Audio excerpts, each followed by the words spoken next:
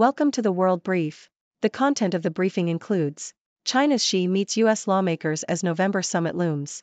Beating Manchester City will only boost Arsenal's belief, Gabriel Martinelli. Vietnam tried to hack US officials, CNN with posts on X, probe finds. Audubon's Birds of America, a rare sighting at New Brunswick's Legislative Library. Is it safe to travel to Israel amid attacks?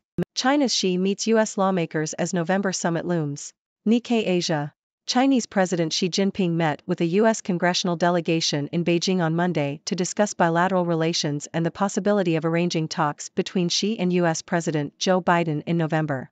The delegation, led by Majority Leader Chuck Schumer, has been visiting China since Saturday and is the first group of U.S. lawmakers to visit the country in 4 years. During the meeting, both sides expressed the importance of avoiding conflict and respecting each other's core interests. The U.S. lawmakers' trip is part of a larger tour that includes visits to South Korea and Japan. The U.S. and China are exploring the possibility of holding one-on-one talks between Xi and Biden at a leaders' meeting in November. Beating Manchester City will only boost Arsenal's belief, Gabriel Martinelli. The Independent. Gabriel Martinelli believes Arsenal's win over Manchester City will boost the team's belief that they can win the Premier League title. The Gunners beat City 1-0 on Sunday, their first league win against the champions since 2015. Martinelli, who came on as a substitute and scored the winning goal, said that beating a big side like City gives the team confidence and shows their potential. Arsenal are currently level on points with leaders Tottenham, and Martinelli believes the team can improve on last season's second-place finish and challenge for the title. Vietnam tried to hack U.S. officials, CNN with posts on X, probe finds. Washington Post. Vietnamese government agents attempted to plant spyware on the phones of several members of the U.S. Congress, along with American policy experts and journalists, earlier this year. The campaign was uncovered through a forensic examination of links posted to Twitter and documents discovered by a consortium of news outlets. Among the targets were Foreign Affairs Committee Chairman Representative Michael McCaul and Senator Chris Murphy, both influential voices on Capitol Hill. Also targeted were Asia experts at Washington think tanks and journalists from CNN. The campaign coincided with negotiations between Vietnamese and American diplomats over a major cooperation agreement aimed at countering Chinese influence in the region. The Biden administration found the targeting of members of Congress concerning, according to an anonymous official.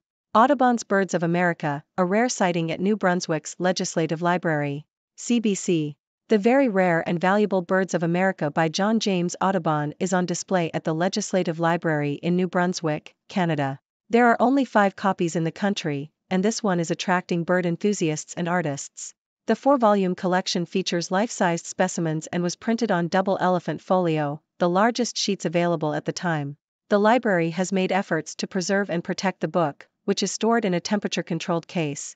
The book's origin remains a mystery, but it is thought to have belonged to Princess Adelaide or Mademoiselle d'Orléans of France. Is it safe to travel to Israel amid attacks? The Independent. The Foreign Office has advised against all but essential travel to Israel and the occupied Palestinian territories, OPTs, following Israel's declaration of war on Hamas. This advice requires holiday companies with clients in Israel to bring them back as soon as possible, and prevents mainstream tour operators from sending out further groups until the travel advice is withdrawn. Ben Gurion International Airport and Eilat Ramon Airport remain open and operational. However, many airlines have adjusted their flight schedules due to the ongoing situation. British Airways has changed its daily flight from London Heathrow to Tel Aviv to an earlier departure time.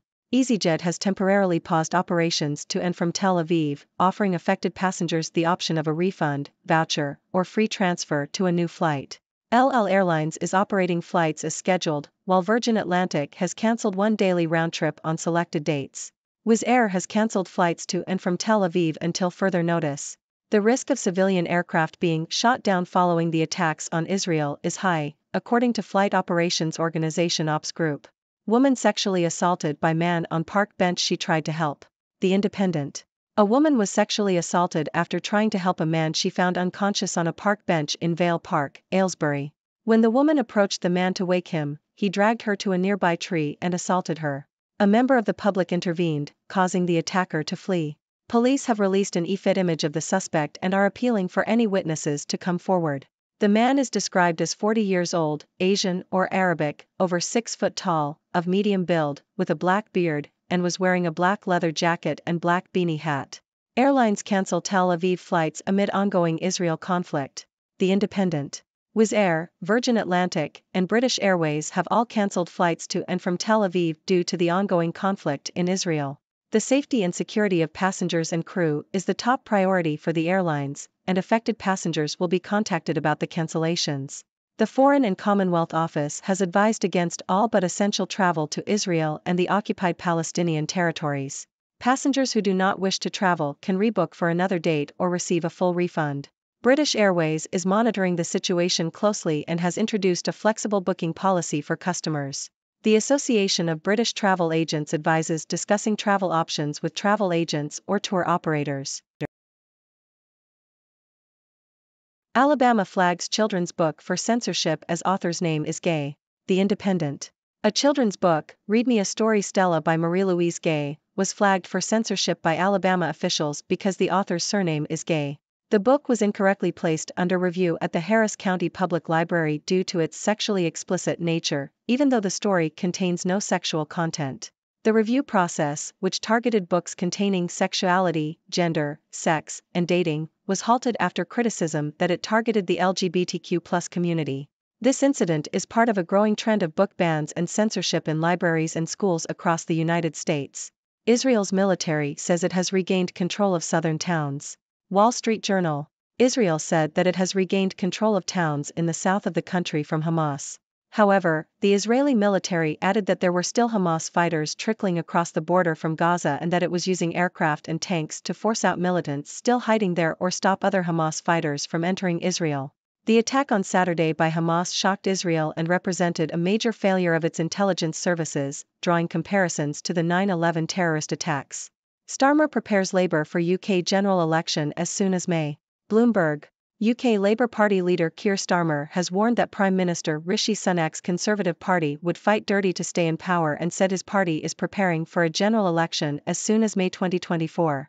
However, Starmer also said that Prime Minister Sunak could spring a surprise and call an election in May 2023, coinciding with the London mayoral election, to take advantage of incumbent Sadiq Khan's waning popularity. He added that he expects the election campaign to be focused on short-term decisions instead of the long-term interests of the UK. IMF, World Bank hold meetings in Morocco weeks after devastating quake. Al Jazeera. The International Monetary Fund, IMF, and World Bank are holding their annual gathering in Morocco, the first meeting on African soil in 50 years. The event was postponed twice due to the COVID pandemic. The IMF and World Bank are expected to give Africa a third seat on their executive boards to give the continent a stronger voice. However, the main contributors are not in favor of a capital increase as it would require them to put up more funds and give more influence to emerging powers like China and India. The World Bank plans to boost lending by $50 billion over the next decade, with World Bank President Ajay Bunga suggesting increasing capacity by $100 billion or even $125 billion through contributions from advanced economies. The IMF approved a $1.3 billion loan to Morocco to help strengthen its preparedness against natural disasters. Activists are planning to hold a march to urge the institutions to take action against climate change and debt. Major airlines suspend flights to Israel after Hamas incursion. Financial Times. Several major airlines, including Cathay Pacific, EasyJet, and Lufthansa, have suspended flights to Israel due to safety concerns following the outbreak of conflict with Hamas. This follows warnings from air safety agencies that airlines should exercise caution when flying into Israeli airspace. U.S. airlines, including Delta Air Lines and United Airlines, have also canceled flights, with warnings that disruption could last all week. Despite this, Ben Gurion International Airport near Tel Aviv, Israel's main hub, remains open and several major carriers are still operating flights. European airline shares fell on Monday, as the price of oil rose, one of the industry's biggest costs. David Warner makes Cricket World Cup history in India-Australia match. The Independent.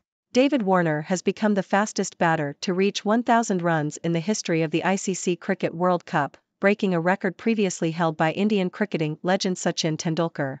Warner achieved the milestone during Australia's match against India in the 2023 World Cup. Despite losing the game, Warner's knock of 41 off 51 balls took him just 19 innings to reach 1,000 runs.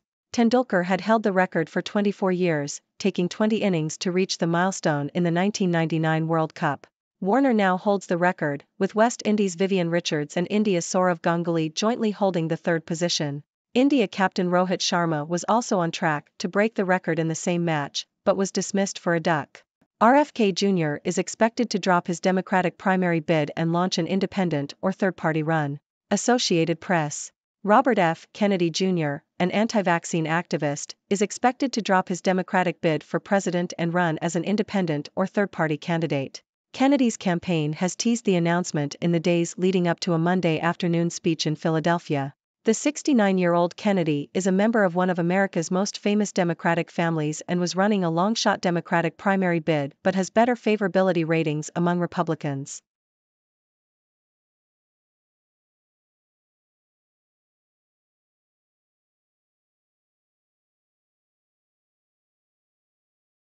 Thank you for tuning in.